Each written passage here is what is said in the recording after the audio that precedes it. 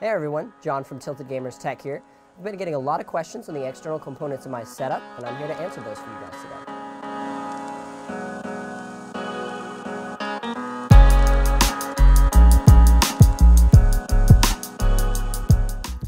So this was my first build, and it was really important to me to make sure everything I had here was aesthetically pleasing and make sure it looked as clean as possible.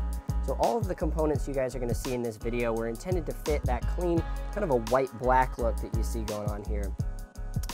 It was really important to me that I had a really professional looking setup, something that wasn't overly colorful. I was trying to avoid RGB as much as possible.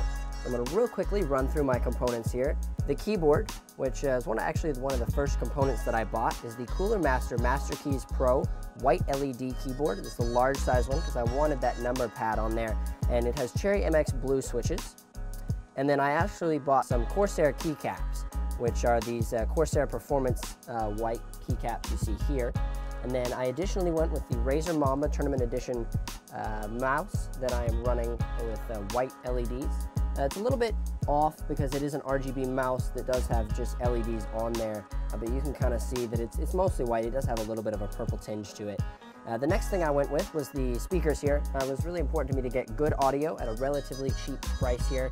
I have the Logitech Z200s, which are very good quality. They have two separate diaphragms on these, so you're going to have basically a dedicated highs and lows.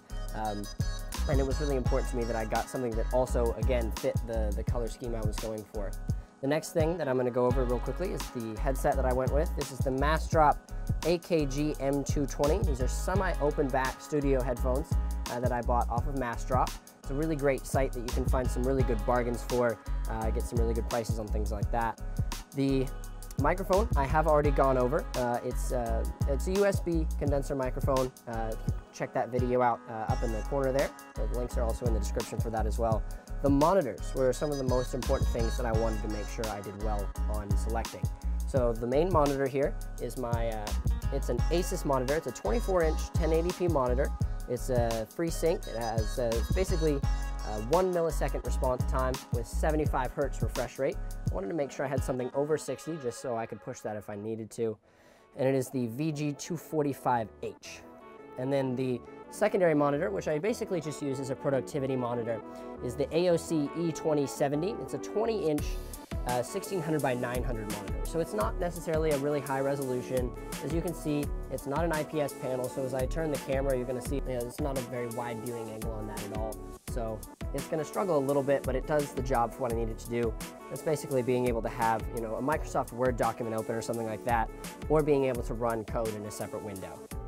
The final thing I want to go over in the build real quickly is the monitor stand I have. I do have a dual arm mount back here.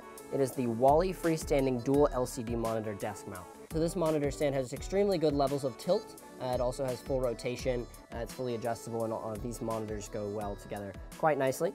So in all, I'm really happy with this build. It looks good. It's got a clean setup, and these are all my components. So that's my setup in a nutshell. If you guys have any questions at all about anything you've seen in the video, please feel free to comment down below. I will answer those as quickly as possible. If you are interested in looking at any of these components for yourselves or even buying them, all of the Amazon affiliate links for those are going to be down in the description below.